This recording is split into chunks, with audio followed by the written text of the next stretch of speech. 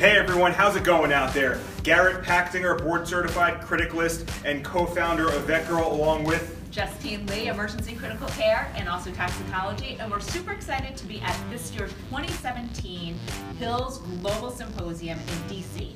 What are we learning so far, Garrett? Well, we've been in lectures all day long, and let me tell you something, it's been an amazing ride so far. So what we're going to do is we're going to go over a couple of hot tips we learned from each of our lecturers. If you missed it and you're learning something from our tips, you can go online, we'll give you the website. Totally free, and you can watch the recording of today's sessions. But the first tip I wanted to talk about is, being that we're both critical care specialists, I found this really interesting.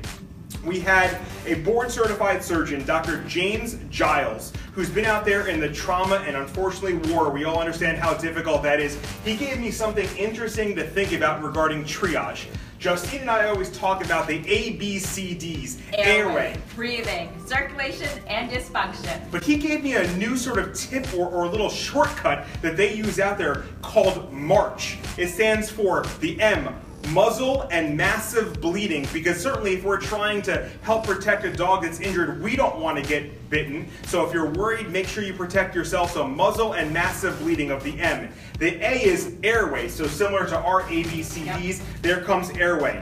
The R in March is respiration, so there comes our B for breathing, it's our respiration. C in March is circulation, that makes sense. And finally, head and hypothermia. But interesting, in trauma battlefield, they don't use the ABCDs, they use the March mnemonic. So a cool new tip I learned today, and something that I'll take back with me in the ER on my next shift.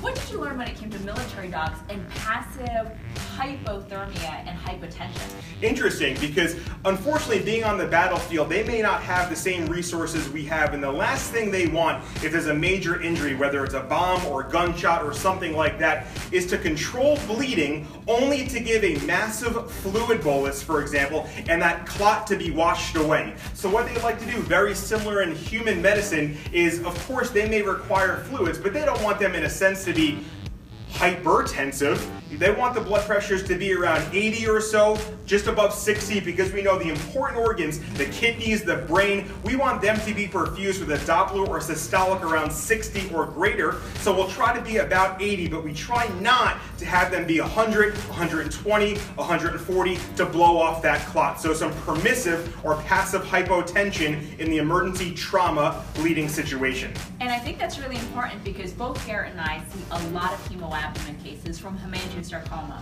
And so while there's a lot of data that's missing in clinical small animal practice, this really applies to blowing off the clot off of a spleen with internal bleeding. So we still want to volume resuscitate them, but maybe not as aggressively as we used to think we wanted to. Absolutely, and this may help us get them to be what I like to call better optimized. We may never stabilize them. If they're bleeding internally, they may need to have that spleen out, for example, but I like to optimize them so they're as stable as they can be before they go under anesthesia for that surgery. So while we are here, we actually also heard from a human MD who was one of the keynote speakers, and he actually talked about what we should do with advanced kidney disease. What do we do with nutritional support?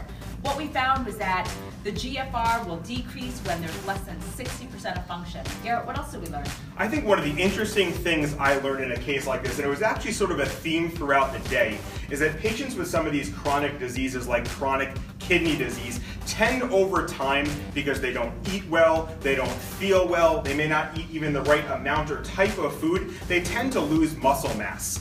We all recognize that sort of cachectic or poor body condition, 16-year-old chronic renal failure cat, and the speaker showed pictures in human medicine as well as you become elderly, you don't eat as well, you lose muscle mass. Well, what studies have actually shown is that the loss of muscle mass actually increases your risk of other disease, whether it's pneumonia, other types of infections, and the list goes on. So he really started the day's theory or concept of how important it is for our patients to eat well, to eat the right things, and to have good muscle mass, because that alone can be a significant comorbidity for not only human patients, but the patients you and I see. What else we learned from this human MD was that a low-protein diet is really important because it helps reduce the decline in your glomerular filtration rate, it helps reduce the incidence or the severity of metabolic acidosis, and it improves insulin clearance and glucose tolerance. So it has more effect on the systemic body than we think.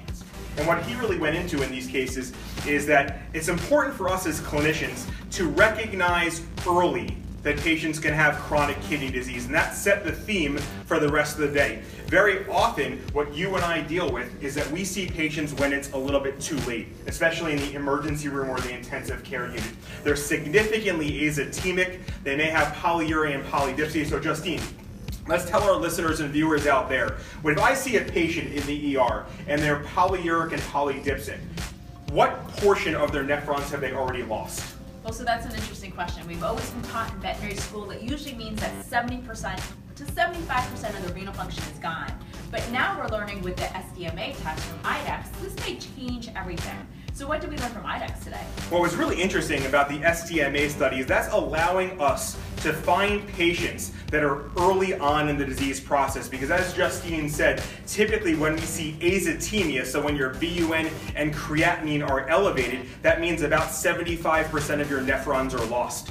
If they're polyuric and polydipsic, about 66 or 2/3 of your nephrons are lost. But what the SDMA test does is it allows us to determine which patients are getting early kidney disease well before they should be azotemic and well before they should be polyuric and polydipsic, so we can start treating them much earlier in the disease process to help slow down progression of that disease. We may not be able to completely cure or reverse something, but certainly the goal is to reverse progression of kidney disease. And I think that's really important with what Dr. David Polson talked about today, was we want to catch kidney disease as early as possible, because by the time it's stage 3 or 4, it's irreversible. And so being able to utilize urine-specific gravity, SDMA, clinical signs, appropriate history will hopefully allow us to be able to save some of our patients earlier. Another important thing that I noticed with Dr. Jane Robertson when she talked about was we know that SDMA was available in about 2015, and we just got in our clinic probably within the past 6 months. A lot of clinicians don't know how to interpret it. So in general, I know that the IRIS guidelines have been modified, so we start to become concerned when it's greater than 14. So what did we learn today about SDMA and the IRIS staging? What does it affect? So interestingly, what they talked about is, as Justine said, greater than 14 becomes a concern.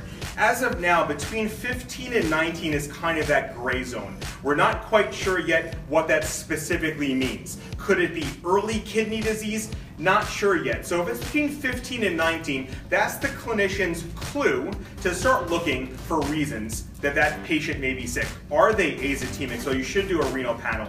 We should check a urine sample. Maybe we're doing other diagnostics such as x-rays or ultrasound to see if there's any other evidence of disease. But 15 and 19 is kind of that in-between gray zone where we're going to investigate, but we're not yet going to be convinced there's kidney disease. Once the value is greater than 20, then we're pretty certain that that patient is going to have kidney disease. Hopefully, we've caught them in stage 1 and can start some therapies, which we went over later on in the day, to decrease the likelihood of rapid progression. Make them comfortable. We don't want protein loss, as we talked about, so the goal is trying to catch them in that early IRIS stage 1, which is a challenge for us to do just based on history, examination, or even BUN or creatinine at this stage. And one important tip to remember is, again, if you're looking at SDMA, it's in that 14, 15, and 19 range, remember IMM. Investigate, manage, and monitor. What does that mean? In 2 to 4 weeks, you should recheck renal function, you should recheck your SDMA. You, again, like Garrett said, want to make sure there's not a urinary tract infection that's progressing to a pyelonephritis. Again, we want to catch this early. Another thing that we learned from Dr. Steinbach was some things that we can do to advance the management of chronic kidney disease patients. One thing that I thought was interesting is using erythropoietin. Instead of using erythropoietin 2 to 3 times a week, actually using darbepoetin. And this is a recombinant human erythropoietin analog. It lasts longer when compared to erythropoietin, and when dosed between 0.5 and approximately 1 microgram per kg per week, it actually resulted in dramatically increased survival from 83 days to 283 days. In dogs, 85% of dogs also responded, so also a great option for dogs with anemia with chronic kidney disease. And while there was no difference in survival, it did seem to respond pretty well. I also wanted to point out one thing that I actually felt was really significant from the same speaker, talking about the SDMA as well. And I thought these were really interesting numbers that I grabbed onto. So with the SDMA in dogs, she felt that 9.8 months, so we're approaching a year, before azotemia developed, you would get an abnormality on your SDMA. In cats, 17 months. So we're talking almost about a year and a half before they became azotemic, you would get an abnormality on your SDMA. So an interesting topic to consider for your patients to, again, try to get them in IRIS stage 1 before they become azotemic, before they become sick, so we can intervene. One of the nutritionalists spoke here, Dr. Witzel, and one thing that she talked about is when do we actually start to recommend a low-protein diet? This one is near and dear to my heart because I have a 19-year-old cat who, of course, has chronic renal insufficiency. Thankfully, this cat has been stage 1 for a while, but I started restricting my cat pretty early, several years ago, and now my cat is hectic and emaciated. So the big question is, when do we decide to actually reach for that low-protein diet? And her recommendation is we want to protein restrict and start that when they're non-azotemic, but when they're proteinuria, or if they're an azotemic patient. So whenever there's presence of proteinuria seems to be the big factor of when we're going to go ahead and restrict that protein.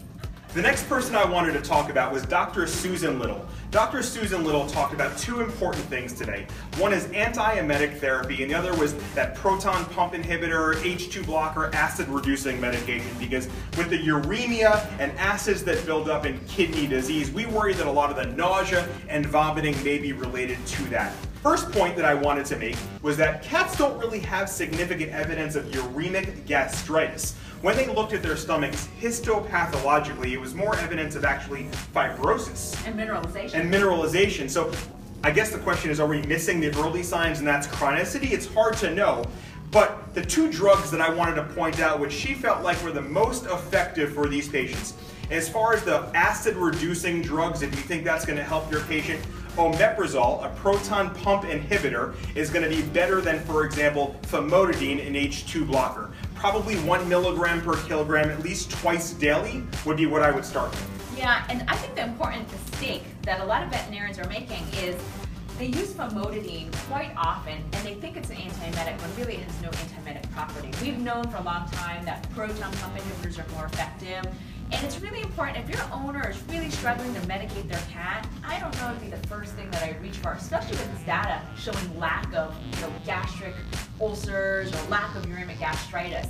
So again, if an owner is really struggling to medicate a cat, I honestly would personally move away from using a type of antacid. Absolutely. Now regarding antiemetics, there were 3 she discussed today: meropenem, ondansetron, and dilazatron. And the takeaway that I took from her is that meropenem is going to be likely the most effective one we have for our feline patients.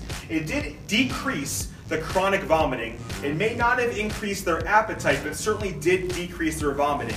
The other important points I wanted to make were both ondansetron and dilazatron acted with a much shorter duration of action than we may expect. So ondansetron, for example, you may need to give at least 3 times a day to have any effect on our feline patients. And dilazatron, well, I thought it was probably a once-a-day medication, should be given probably at least twice, because when they took blood samples and levels, it was gone at the 12-hour mark. So the other thing I did want to talk with Dr. Susan Little mention is other side effects of chronic kidney disease and electrolyte abnormalities. And one that hopefully you are familiar with is hypokalemia, or a low potassium level. And somewhere around 20 to maybe 30% of our feline patients may be hypokalemic. And we're all thinking, well, if they don't have ventroflexion of the neck and severe weakness, they must not have hypokalemia. But Dr. Susan Little mentioned there are a couple more subtle signs that you shouldn't miss on your patients. Now, they can just be generally lethargic, they may have a decreased appetite, but one thing that she picked up on and commented on was constipation, that she liked to have owners give a fecal score. And I don't know that many owners love to do this, but certainly if the patient has very firm, very hard, very brittle feces, that may be a sign of hypokalemia and poor fluid balance to be checked. But one thing I learned, and this was especially important with my own cat, was depending on how much canned food we're feeding, we may not be meeting the resting energy requirements of that patient. So that was shocking because, you know, I'm always weighing my own cat once a month just to make sure he's not losing weight, but that was a big take home for me. I have to admit, as a criticalist, and maybe you would agree, I don't do a lot of supplementation with minerals or vitamins or other things, but one important factor that we talked about today, Dr. Dana Hutchinson started with this, but several other speakers also mentioned this, was the importance of carnitine in diets. I'm not going to bore you with pathophysiology, but very simply what carnitine allows is for the fatty acids from fat to be used as an energy source. And if you have a carnitine deficiency, which you can actually see because carnitine is released via the kidneys, you pee it out essentially. If you have a patient that is polyuric, polydipsic, and peeing out carnitine, you can lose it there. If they have lack of intake, they're not eating well, you can lose it there. And guess what happens if you don't have carnitine? You can't use those fatty acids, you can't use the fat as an energy source. As a result, what happens? What do they use for an energy source? Protein. The amino acids from protein, and that can actually make them more muscle wasted and more cachectic. And so while we're talking a lot about protein, it's not just the protein that they eat, it's the utilization of protein and the utilization of fat. So if you have a carnitine deficiency, that can be a reason as to why they are losing weight, losing muscle mass, and becoming cachectic. So making sure that we supplement carnitine if needed to give them a good energy source from their fat and to spare their protein and muscle. It was good to hear that KD, the new reformulated KD, had over 150% of the requirements for carnitine. So really important information, especially since it does increase lean body mass. Yeah, another good point that Dr. Quimby brought up, who's an internist from Ohio State, she talked about appetite stimulants, and I use mirtazapine. What I found was interesting was that she had found that the dose of 3.75 or a quarter of a 15 mg tablet should potentially be used once a day instead of every 72 hours, every 3 days in normal healthy patients. However, in those patients with renal disease, they should be using it less often because of metabolism. And there is a new appetite stimulant they had coming out, and it's going to affect the factor ghrelin, and the new drug is called Entice. Come on, tell them how to pronounce it. I'm going to call it capromorelin. Now that may or may not be right, so we'll just say Entice. Yes. This is one of the new promising drugs out there, especially in our canine patients from what we understand so far, that's really going to be a great tool that we have to entice pets to eat. The last thing I wanted to leave us with was really important to me because my 19-year-old cat also has severe osteoarthritis. He has been arthritic, he's been on gabapentin, I've done acupuncture with him, and so it was actually really neat for me to see that KD now comes with mobility, and the main reason why is because a recent statistic found that over 60% of cats over the age of 12 had evidence on radiographs of osteoarthritis. And so I think we're underdiagnosing the severity of osteoarthritis in cats, so really nice to see, especially comes in a low protein form, which is helpful for 2 diseases. And it was interesting because you would think, well, those are 2 separate diseases, but they talked a lot about muscle mass. So for example, if you have a cat or a dog with arthritis, are they going to want to walk around and to exercise?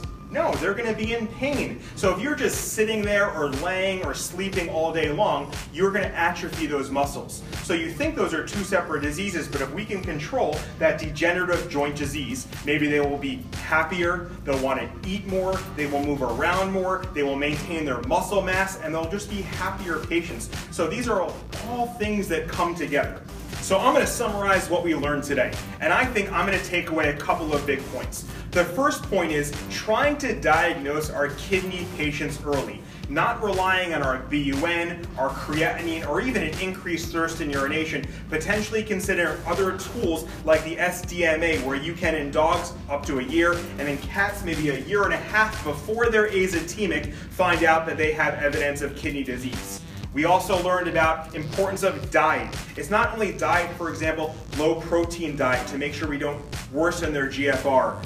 sodium restriction, phosphorus restriction, but it's also important to make sure that we have good palatability on our diets and we follow up with our pet owners to make sure that what we recommend they are using at home and the dog is enjoying. Because if not, as good of your recommendation is, it's not going to be the right recommendation for that family.